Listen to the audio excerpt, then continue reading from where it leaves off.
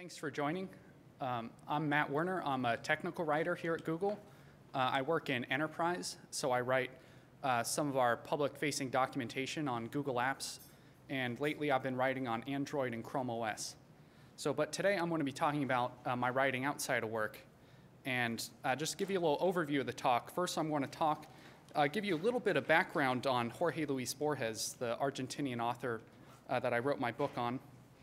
Then I'm going to cover a little bit about my research into self-publishing and also why I chose specifically to self-publish as opposed to more traditional means of publishing.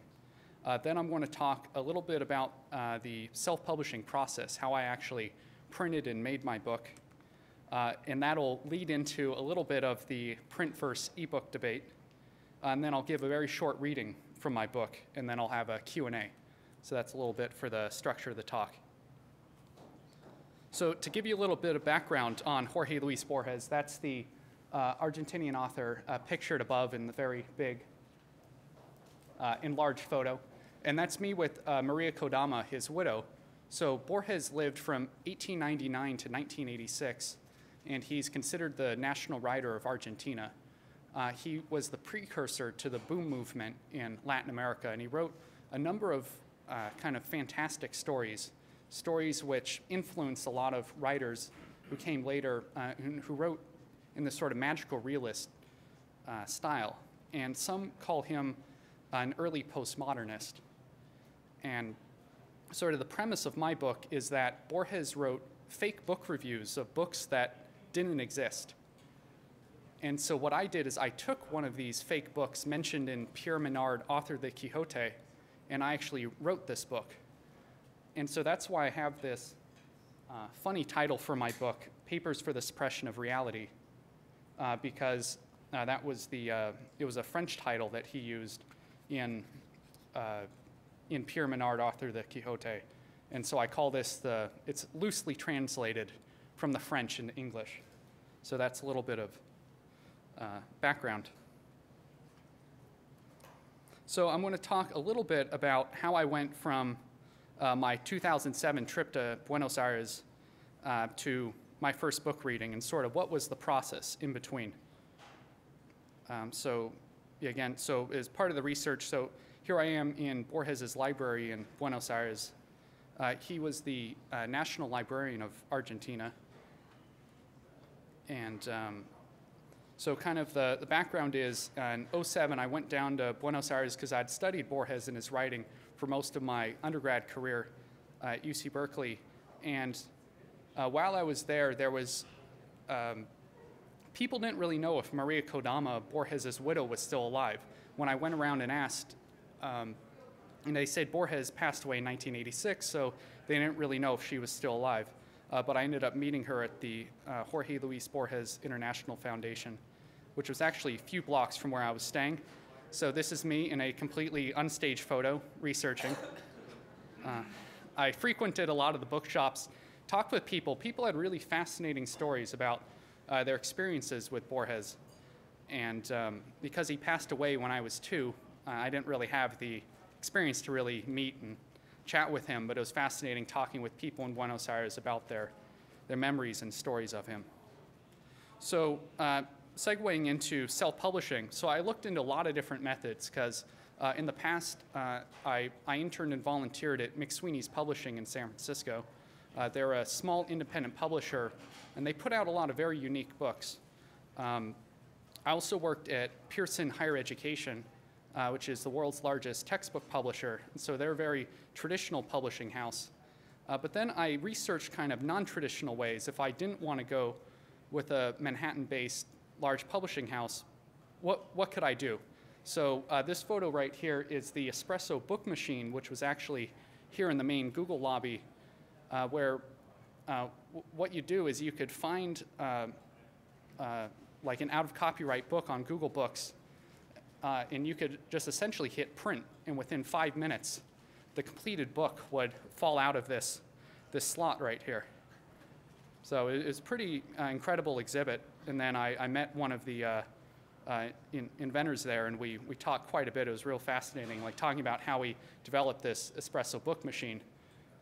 But unfortunately, the machine that was on display in the lobby costs $150,000. So it's quite an investment. So unless you're a very large institution or maybe like Harvard Bookstore, New York Public Library, something like that, it was a little out of my range. Supposedly, like the cheaper version runs around 100 grand, including the 2 printers that you need, but it's still a little outside of my budget. I was looking to, I wanted to print 1,000 copies of my book for somewhere between $2,000 and $3,000.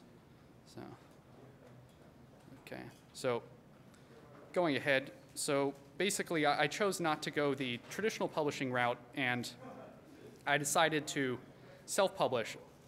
And I specifically wanted a hardcover, like a hard copy, because I know, and then I'd get an ebook to complement it. The reason I chose to go with a print book is because when I was working at McSweeney's Publishing, some of the editors sort of had a philosophy that often the presentation of the book is sometimes as important as the content itself. And I really wanted to get some good layout and design in the book, and I had some other features that I thought would kind of enhance the book, such as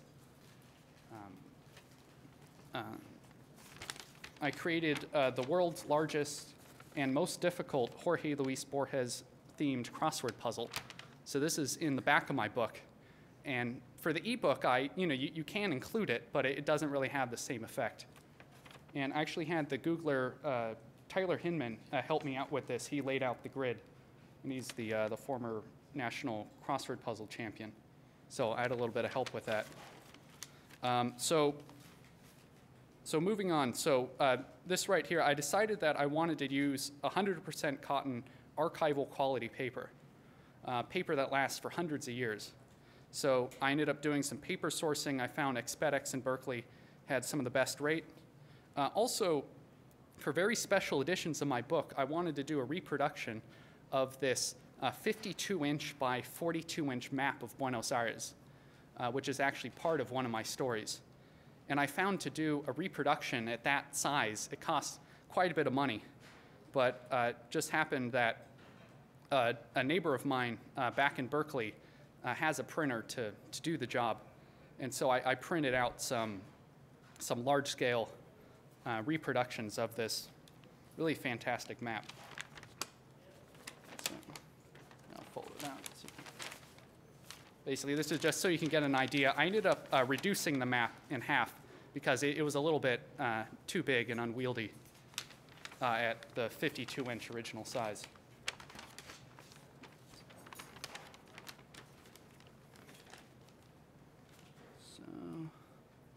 So now moving on to printing the actual book, I needed to print 65,000 pages to make the 1,000 copies of the book.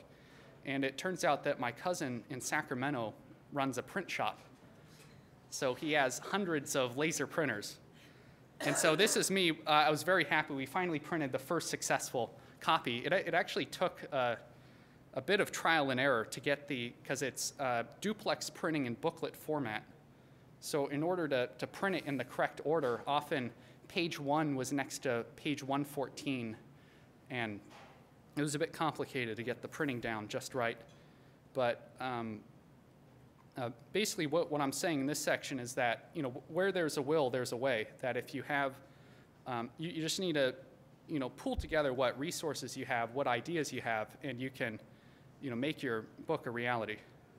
So I ran a good portion of the manuscript just off of regular laser printers. So there's some of the manuscript. So this is my cousin, and I actually printed all 65,000 pages on recycled toner. So my cousin, he's a pro at remanufacturing toner cartridges. So he gets all these defective cartridges sent to his warehouse, and then he would actually take 2 broken cartridges and he'd diagnose what's wrong. One was missing mag roller, or the chip on it was broken, and then he would take the working parts from one and then basically create a new cartridge. And so some copies of my book, they're actually printed on Micker cartridges. which is this black toner that has iron in it. It's actually magnetic toner, and it's what you use to print checks with. Because he'd been sent these giant cartridges, and he was able to build a working cartridge out of it, and I was able to run maybe like 10,000 pages off it. So that's how I was able to keep my my bottom line very low. Okay, and now moving on to the actual book assembly process. So this is a friend of mine, Hillary. She's at the book cutting. So I'll just walk you through real quickly through the actual binding process. So cousin in Sacramento is a print shop, and then my uncle in Berkeley is a bookbinder. So I was able to use his equipment in his warehouse to basically go in with some family and friends and to bind and assemble these 1,000 copies. So basically the page was printed on 8.5 by 11 paper, but then to get the final book this size, we used this paper cutter, and it was like a guillotine, just sliced it in half. And then to get the cover, he had this gold foil printer, which is pretty cool. It prints in foil. There's my sister helping with some folding. There's my dad. So basically, after you slice it in half, you need to assemble the pages into a booklet. This is the actual binding strip machine right here, and it does spine printing. And so, so basically, so here's the stacks of the booklets, and then they just need the binding strip on it. And the way it works with this fastback machine is that this strip has glue on it, and this machine like superheats the glue, and you drop the loose pages in, and then it inserts the binding strip, and it superheats it, and then binds it together, and it's a very secure bind. So there's a little shot, and then it only takes maybe like a minute or so for it to seal, and then you put it on the back shelf to let the glue cool. So then here's some of the completed books. There's a friend, Ben. So basically, I just assembled friends and family and had them help me out. Oh, and this in the back, this is my Uncle Dick, who's the binding master. Sort of interesting story is when I went to him and I said, Uncle Dick, I'd like to make 1,000 copies of this book of short stories that I wrote. And he was like, well, do you want to do, perfect bind, saddle stitch, side stitch, hardcover, soft cover? He listed off like 15 different binding styles. And I said, I want just whatever's simple, easy to do. And so he was a great help. And then there I am with the family. And then this photo is a little bit about sort of like in the realm of self-publishing when you're doing it all yourself. I don't know if you noticed, but I'm actually missing the P on the keyboard, and then I swapped it out, the Q from this side, because in the last stages of editing and revising my manuscript, my keyboard broke, but I just had to keep going. And it's sort of a metaphor that you're going to encounter a lot of roadblocks in the process, but you just have to be innovative, think of a way, what's a workaround, how can I keep going with this? And so if you look in the manuscript, there's probably very little usage of the letter Q because I didn't have it on my keyboard, but I had to have the letter P because it's in my in the title. So that's a little brief presentation on the actual physical making of the book. So next I'm going to talk a little bit about why print versus ebook. And I don't view them as mutually exclusive because I do have a version of the book on Google eBooks.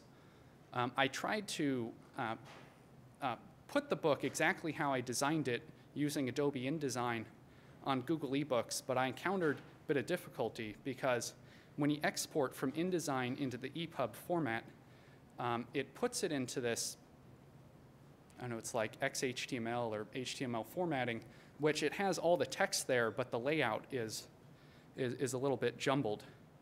So just to give you an example of, kind of the spread layout that I used for my book, which was hard to convert into a ebook format. I'll open it up.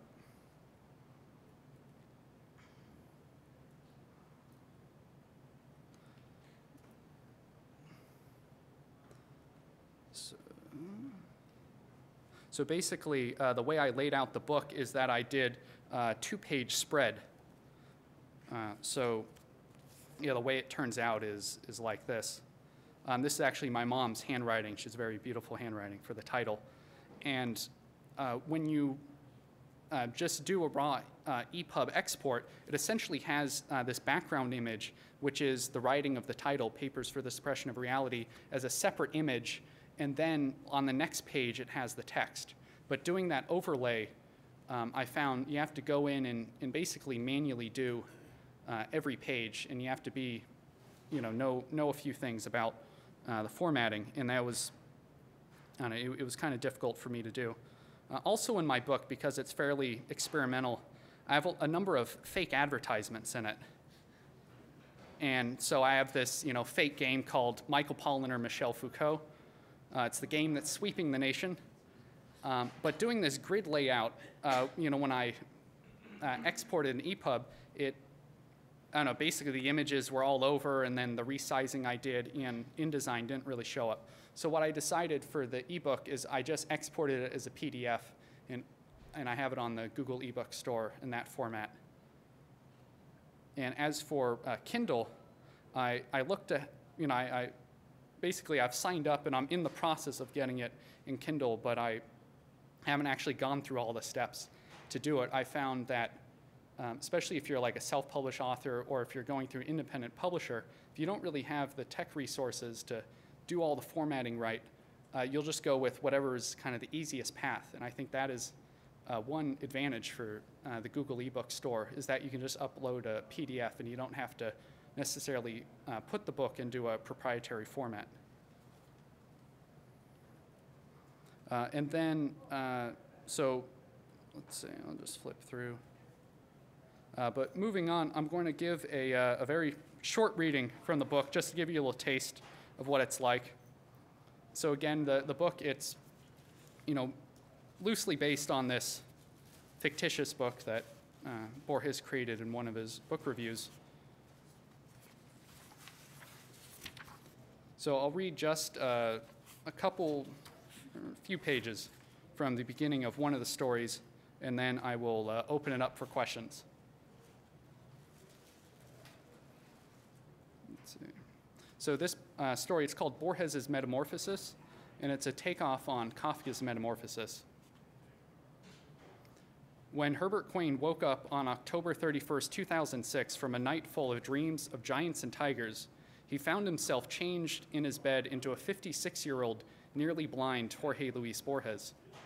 He stared at the nothingness of his walls until he recalled how things should look and imposed the images from his mind on his surroundings. He reached across his crimson wool blankets from the Argentine Andes to turn off his iPod alarm clock atop a bookcase playing Juan D'Arienzo tango music. Sitting up, he took in the hundreds of vaguely luminous library books lining his walls and reminded himself that he had to renew his Borges Carlyle into Quincy books today. Herbert stood up and walked to the sink in his small college apartment, feeling an uncommon soreness and frailty throughout his body. His wilted image reflected ad infinitum in the mirrors on opposing sides of his perfectly square room. Wow, my eyes are going out. I really need to up my contact prescription, he thought to himself after he put on his contacts and saw a world of indistinct shadows. Bending over the sink, brushing his teeth, he was careful not to bump his head on the corner of the freshly painted medicine cabinet on the wall. Herbert quickly dressed into the Jorge Luis Borges costume that he had been preparing for weeks at the UC Berkeley English Undergraduate Association Halloween party. He lifted his backpack, packed with his presentation on Roland Barthes' The Death of the Author, for his honors English thesis class. Herbert was soon out the door before he could read the quotation on the back of his door, which read, "I should have known that every time I open the door of my room, I am literally opening a Pandora's box." The perfunctory walk from Berkeley's Canterbury House to Wheeler Hall was different today Herbert couldn't quite put a finger on it, but he saw that it was overcast. Herbert soon got his bearings, running his hand over the sequined leaves of the bush in front of his house. He was in a rush and had no time to question his eyesight, which seemed to further deteriorate each second. It was as if the depression that plagued his soul affixed itself to his vision. Herbert thought, if blind old Borges didn't need to walk with a cane and memorize the streets of Geneva, I don't need a cane to walk a mere block and a half to a building I have class in every day. I must stop reading so damn much. Let's see. Actually, I'll go up to the page in the manuscript.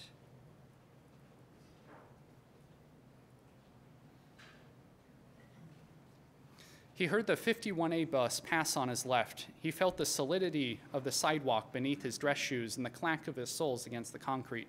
Stepping to the left, he gauged the drop to the street and felt the softer asphalt, hearing the deeper tone of the tar and rock.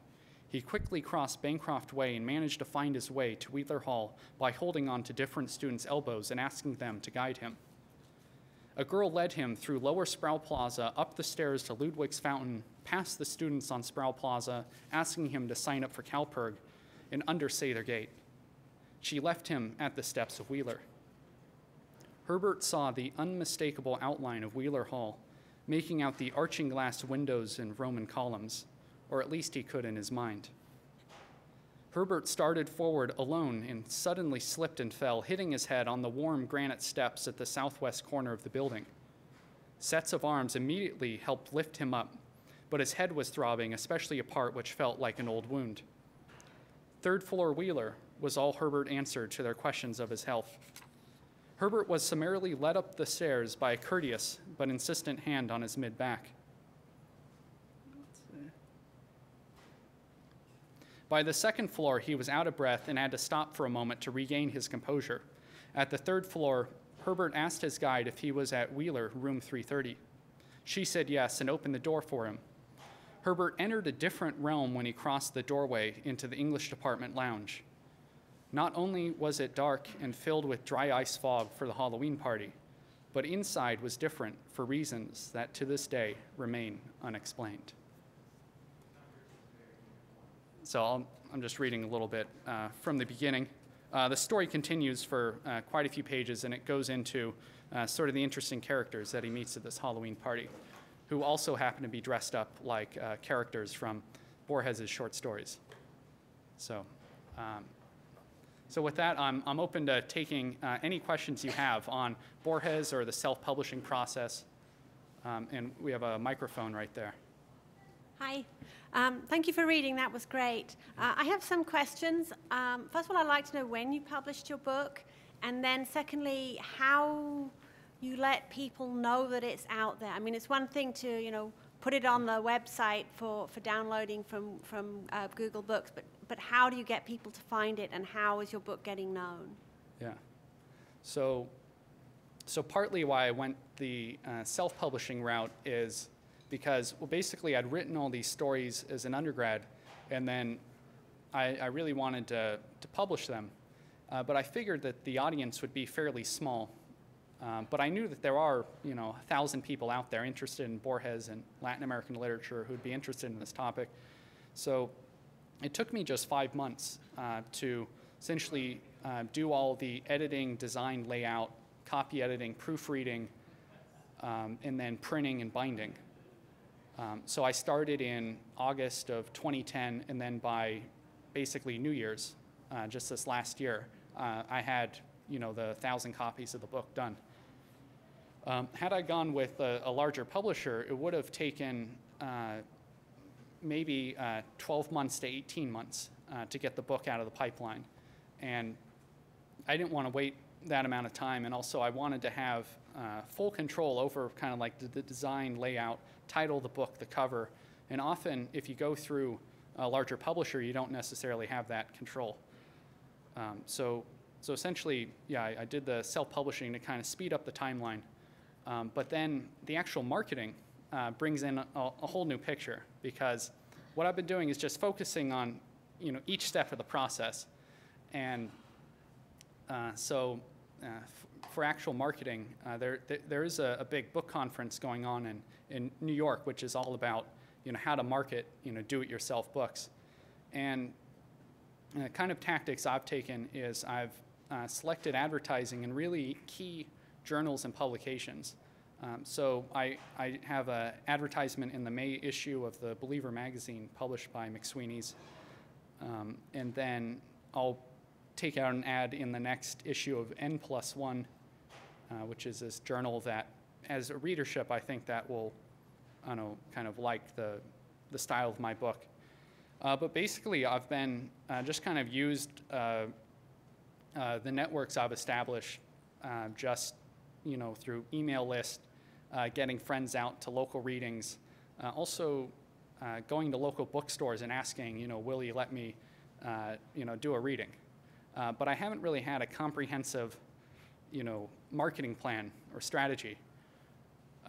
I know basically some tactics that they recommend to take, are you get a bunch of followers on Twitter and then you tweet every now and then and you keep them, in the loop. Another tactic is to have a blog that you regularly update. But basically, if I end up doing a second printing of the book, I would look to maybe go with a larger publisher, have like a literary agent, someone like that helping me with this marketing segment. But I'm, I've been keeping busy with the writing I'm doing here for work, and I haven't had too much time to focus on the activities outside. But on the weekends, I try and do book readings, go to events, like I'll be at the monthly Rumpus in June in San Francisco, reading there, and just slowly selling copies, getting my name out there. So, yes. So I have a couple questions. The first one is you said you worked for a large publisher, a large-scale publisher. Yeah. McSweeney's the independent one, and then you did the self-publishing route. So what would you say, are the specific differences between, editing, design and layout, adding the little finishing touches, marketing you already talked a little bit about, all those different things, between the three tracks. And then the second one is another question about why specifically did you choose to go with InDesign? Maybe you're familiar with LaTeX. Did you think about that type of option or other options? How did you decide which one to pick? Yeah. Okay, so the reason I went with InDesign is because I had some experience working with it at McSweeney's, and I already had InDesign CS3 on my Mac at home, and so I just kind of went with that because I heard that's what people use. But I looked into Cork and some other programs which I would have had to have purchased to do it, and I even considered Microsoft Word or Google Docs. But it didn't really have the type of margin control and layout that I wanted. And then the other portion of your question was regarding,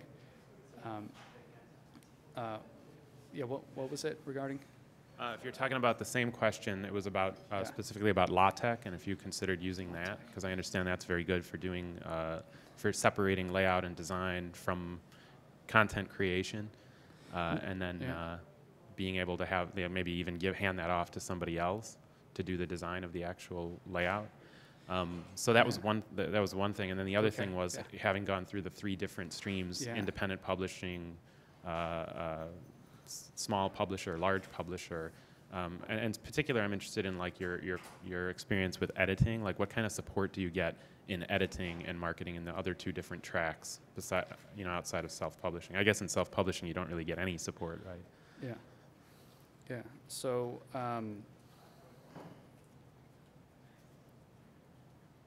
let's see. So other routes for self-publishing I considered was Lulu.com, which is one of those do-it-yourself sites where you can upload a PDF of your manuscript and then you can print the book. But to get a book that I was looking for, it would have cost around $7 a copy. And doing it myself, I was able to do it for around $2.50 a copy. Then I'm selling it for $14. So had I gone through Lulu, Amazon.com takes about around 50% of the cover price when you sell it. So I would have essentially been printing the book for $7, and I'd only get $7 out of the sale. And so that's why I steered away from Lulu, although it's a great resource for people who want to get like a memoir out there, or they just want to print, maybe 10 or 20 copies of their book to distribute it among friends. But just for 1,000 copies, it was just too expensive for me to go that route. And so then regarding the large publisher, independent publisher, and self-publishing, yeah, if you go with a large publisher, you get a lot more support. You get, editing support and, design, layout. But I think it comes at a cost in that I felt my book, it was very unique, and it was hard for me to describe. I just had to make it and then show it to other people, because trying to describe early on that I have this giant crossword puzzle, this giant map, which is part of the story, these non-conventional advertisements for games which may or may not exist, people just kind of looked at me funny, and it was just something I just had to go through and do it myself to put it out there. But for a second printing, I would consider going with a large publishing house, because then I would get the marketing support and resources. I'd have an agent who would set up kind of a more traditional book tour, whereas right now I'm just kind of calling up bookstores that I know.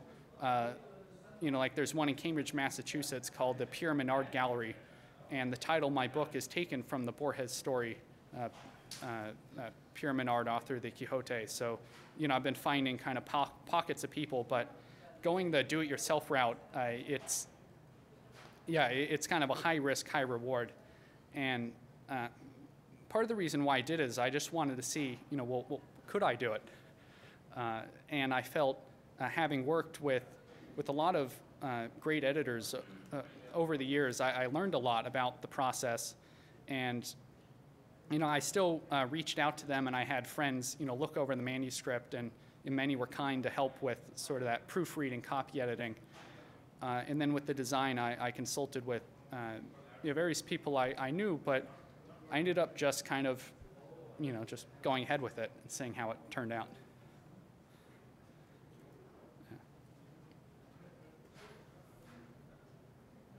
See if I keep my questions organized. So you are on Amazon, I see. Yeah. So what was your actual process for getting on Amazon? You printed them, you sent them a couple copies, and you're using their standard independent publisher route? Yeah. So I'm going through Amazon Advantage, and it's fairly slow to get listed on there. So basically, I went through the process where I got an ISBN first through Bowker Rating Agency. And through Bowker, you have to buy ISBNs in sets of 10. Okay. And it's around like $175 for a set of 10. So you bought a full set of 10 ISBNs? Yeah. Yeah, and you're barcoded on the back? Yeah. Okay. Yeah, so I did that.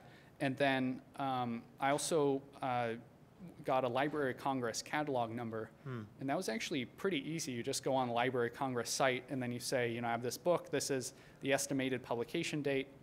And they don't really even verify too well to see, like, well, is this a real book, or is it a fake book, which mine kind of is. But I still have it, on the book. And then when you submit it to Amazon, they go off the ISBN. And so, I have the ISBN number for it. And basically, they request one copy. And kind of the way the agreement works, it's on consignment. So you ship it out to them, and that costs like $2 or $2.50, and then cover price is $14, and then they sell it, and then they give you about $7 back. Yeah, they're going to take the 55% commission, something like that. Yeah. Okay, so that's done through that program. So it's nice that it's up there and it's getting out, but the profit margin is a lot better if I go to a local bookshop, or if I just sell it on my own at events. Yeah. So did you used a lot of volunteer? I mean, you basically did a friends and family kind of model for the labor on this, right? So did you get quotes on simply jobbing this out to a local Bay Area print shop? I know you did some custom stuff with the foil cover, the inserts, but it seems to me that for a 1,000-copy print run, there'd be plenty of print shops. Maybe not. I mean, you could get places in the Midwest, and then they'll just UPS it. Did you compare those prices? Yeah, I looked into certain print shops, like there's OD Printing in Iceland, and there's Westcan Printing in Canada, which it's what McSweeney's uses for their kind of specialized books. But I didn't look too much at local. Well, I looked a bit at local copy shops, and it was a bit prohibitive, the amount. But I decided because I had the resource from my cousin who could essentially just print all the pages on recycled toner, that was the route I chose. And also going around kind of the specialty paper, around the archival quality paper, it basically no one or very few people print off of this type of paper. So you anymore. wanted certain physical material control and and the do-it-yourself. I'm just for most folks don't want to deal with with 65,000 pages and doing your own binding and your own gluing, et cetera, right? And so I just wondered if you had looked at that, or did you look at Amazon Create Space, for example? Because for 1,000 copies black and white, it's pretty low. But again, they're not going to let you insert full color maps, and it sounds like you did that, and so on, and no foil embossed covers. Right? Well, basically, the premise I had was that I felt the book was non-conventional, and so I wanted to take an actual non-conventional style, for how the book looks, and by doing this type of tape bind and gold foil print, and with the map and crossword puzzle insert, I felt it kind of the form of the book mirrors the content. So your costs were like what, $2 a copy that's for not counting the labor, which is free. Okay. But basically, kind of the message I want to share is that, if you have an idea, and I feel that everyone has a certain story that they have to tell, and especially people in the room probably have a really specific area of expertise that, they know better than almost anyone else, and that, to not let kind of that you need to get a Manhattan-based large publishing house to endorse your work to be able to get it out there, but you can essentially just export it in a PDF and then just get an ISBN and then put it on Google eBooks, or you can have it on Kindle.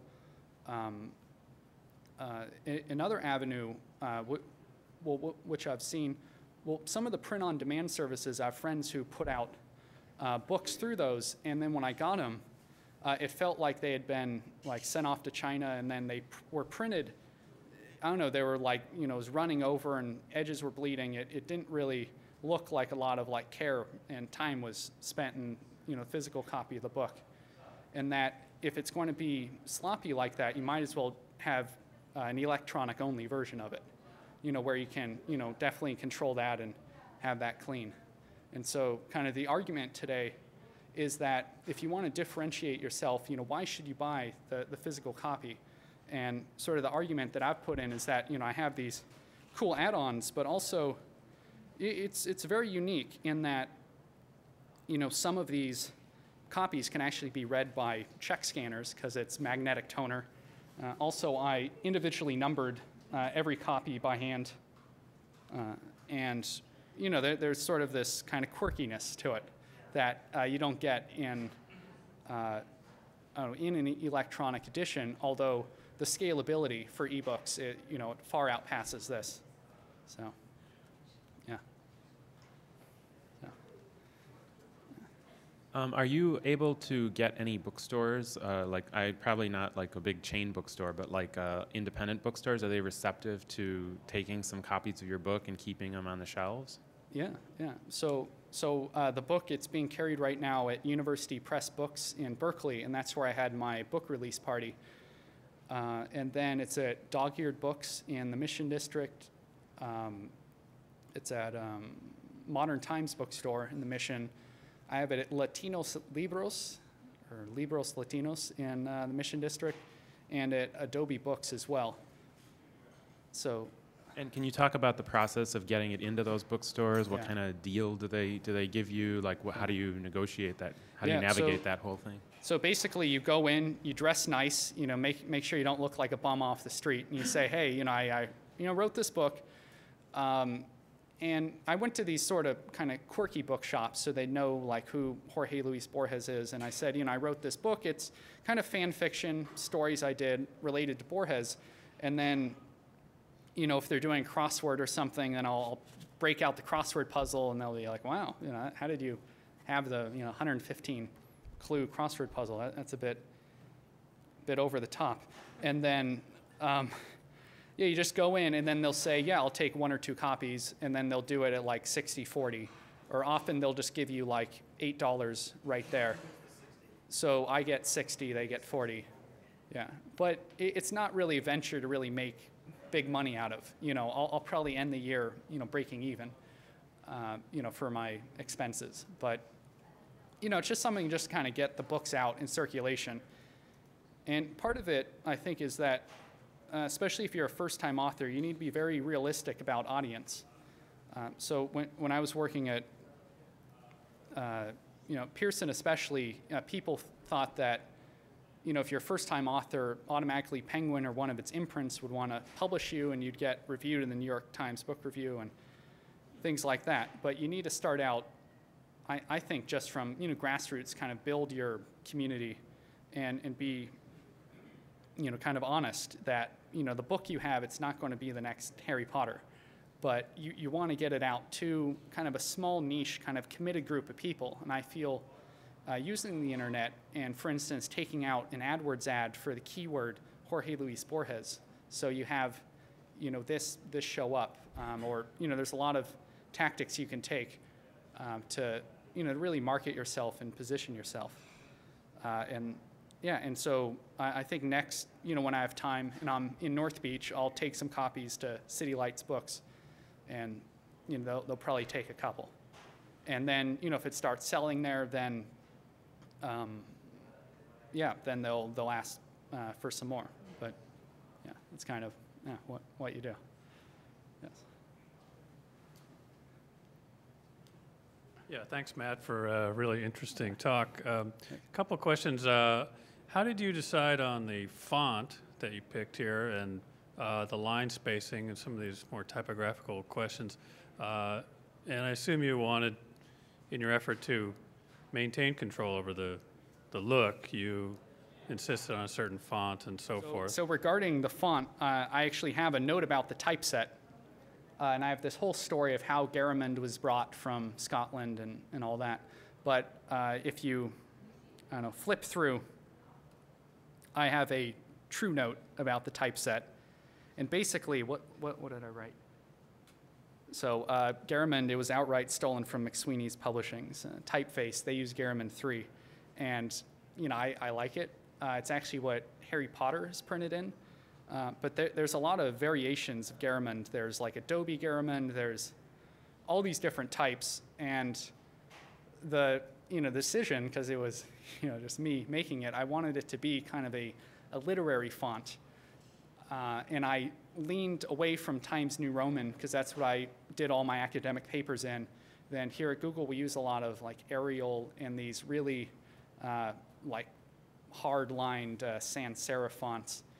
And yeah, basically I just looked at some books I like from McSweeney's, and I just decided to go with a font very similar to theirs. Your approach here is also an interesting story, right? So I'm wondering if you've written a blog post or have written something detailing just the process of building this book. And I think you're exactly right about making a book compelling to buy today in the ebook age, basically. So you've created something very unique and interesting, and I think a lot of people would want to kind of follow that path. Yeah.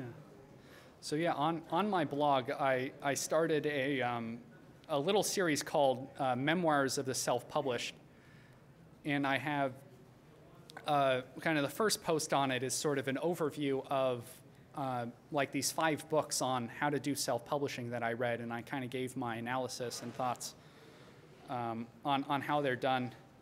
But kind of an area I was kind of uneasy about is at the Book Expo of America going on right now. So there's a great like series of talks on, well, for instance, the keynote address was why the DIY revolution has made it the best time ever to be a writer. And there's a lot of great talks that they're putting on, but basically you have to spend the conference admission and then pay another $175 just to get in to all the talks. And I found that there are a lot of great kind of resources out there for the do-it-yourself author, but a lot of them, I felt they're just trying to make money off you. And so I was just trying to keep, my costs very low for, how a little over $2,000 can I, print 1,000 books. And that's just sort of the route I took. And I will be putting up more postings about kind of the process I did for, maybe a little bit on layout design, like how you can do it yourself, and then also around, the printing and binding and what are alternatives out there to the other do-it-yourself resources. I want to thank you guys for coming out, and also I have some copies of the book available for sale if you guys are interested. So thank you so much.